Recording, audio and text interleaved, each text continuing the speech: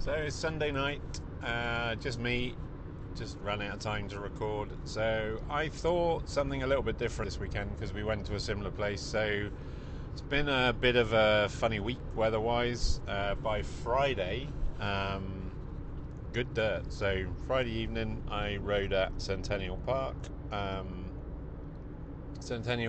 near King City. I've talked about before. It was beautiful weather. Just excellent riding. Nobody there, zero other riders, like proper loam, nice, lovely evening, no bugs yet, so it was excellent. The only thing about the Centennial is some of the corners get a little bit sandy and slippery, which is slightly not slippery, sandy, so you kind of hit them and then your front wheel kind of washes out sideways. It can be a little bit disconcerting. So yeah, lovely evening, not too cold. I started wearing a long sleeve because of the poison oak and the mosquitoes. The mosquitoes love this English boy for some reason. So yeah, I did a complete lap of Centennial, all of the loops, and then I did the High Line, the blue High Line, that was excellent, which I thoroughly enjoyed. Yeah, so that was that, and then on Saturday we went back down to Niagara, went and did some of the Bruce Trail. Bruce Trail's excellent, but you have to be in the mood for it. So last time I talked about the Bruce Trail, we went, just trying to think, we went east on it. This time we went west. There's like a mini downhill set of lines. There's maybe 4 or 5, and there's an uplift in the form of a set of steps, which is maybe, I know, 1, 2, 3, 4, 5, 6, maybe 8 steps of stairs with a little slope that you can push your bike up and then ride down. Some of the downs are technical with some fairly big drops and quite excellent. I do think, though, on the Bruce Trail that we rode before we ended up on, and some of the more tricky stuff, I literally have smoked my 3rd mech hanger this year. I don't know what's going on. I've always gone through 1 a year, but I'm on 3 and it's only May, and we haven't. Well, I guess we've ridden a fair bit, but. So yeah, I noticed on the mech there was a ding, and then when I was riding at Centennial today, which is Sunday, I went to push it up into the high gear, and it's like, nope, it's going to go into your spokes. So I just looked, and then sure enough, so I swapped the hanger. So now everything's running smooth again, or smoothish.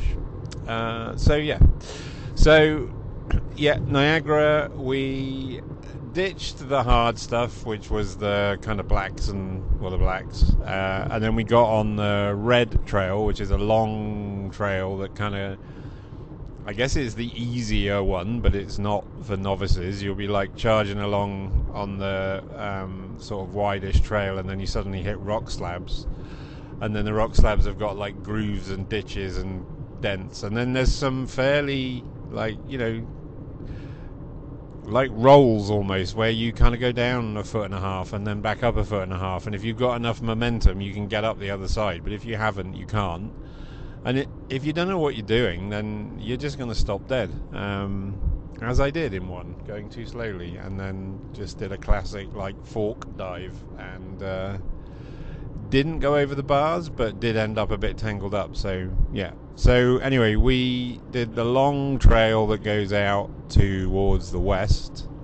We did the long trail that goes out towards the east, all along the Niagara Ridge, from Kingsman Road, and it was excellent. We did pretty much all the way to the end, but I then discovered there's another little trail you can get on at the end of that trail that takes you to another little bike park, which you guess you could start at. But you could easily do a full day's riding around there and from that Kingsman place, and you could kind of do the little downhill bits, then you could do the long run out, come back on the more technical stuff.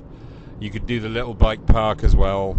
You could kind of make a day of it, I think, quite easily around there. And then if you were feeling really ambitious and wanted a really long day, you could actually link that whole thing up to short hills and then go and do the short hills trails as well, which, yeah, would be a long day and a lot of climbing, but could be fun.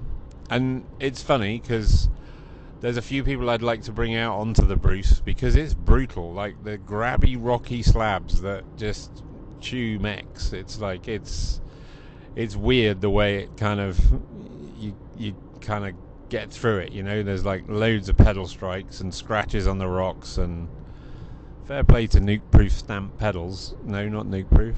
Crank Brothers stamp pedals. Mine have had such a hammering over the last year. I'm amazed. I've done one rebuild. I'd replaced all the bearings in them last year, and I think they'll stand another rebuild, but probably not fourth. They're a bit smoked, or they will be. But you know, it's almost a consumable set of pedals, I think.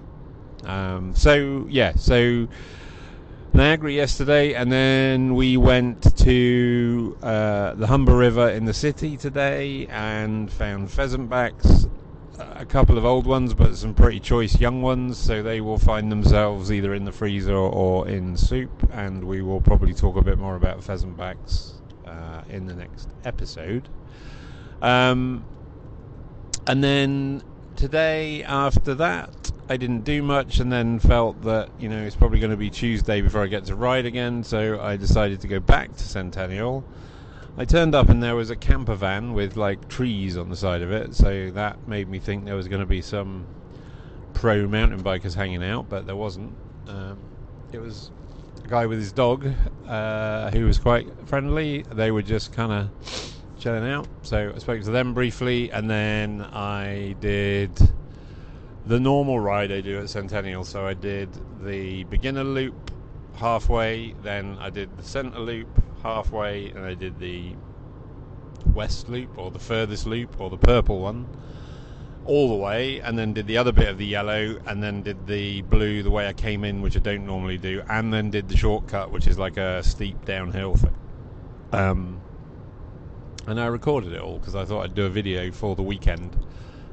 Just a little idea I've got that I might do a bit more on, as in I have an idea for a little video project that's longer, but I thought I'd do a short one to see how that goes, so that's what I'm going to do. I might even do a bit of voiceover. So I did a 40-minute ride at Centennial, which is about 5 miles. I realised my mech hanger was bent. It's good, they've got a work stand there, so I just changed that before I drove back. So I'm good to go for Tuesday, and I am now, I don't know what time it is, 25 minutes to 8. I am just picking my way back into the city, and then I think it's an Austin Powers evening, so I wonder if that's allowed on a podcast to say Austin Powers evening or not. I have to think about that. Anyway, so just driving back into the city. I will ride again Tuesday. We will probably do a joint podcast episode next week. Like I said, this week we've just run out of time, so it's just a short one for me. The weather, so all the trails we've ridden are dry after all the rain that we had last weekend and last week. The Centennial King City, like hour north of the city, is in excellent condition. There's no wet anywhere. Nothing, all perfect, apart from the sand. Niagara was fairly good, I think. On the whole, it's okay, but there's big puddles and pools still, and lots of black flies flying around, which didn't bother me, but also, we had maybe 4 or 5 ticks yesterday, not in us, but around us or on clothing, and it's made us both a little bit paranoid about running into ticks. So, if you are out, just keep an eye out for ticks, would be my suggestion. If you're riding this week, based on the weather, I think the ground conditions are perfect. We're definitely going to be out next weekend, not sure where. I may not. I was thinking I might do something on Wednesday. On Tuesday I might record my ride. I might actually record the riding, the whole ride, and put that up as an episode, but I will see. Anyway, I'm just crawling into the city, probably going to start getting looked at by the police, so I'm going to say goodbye until next time. Thanks for listening.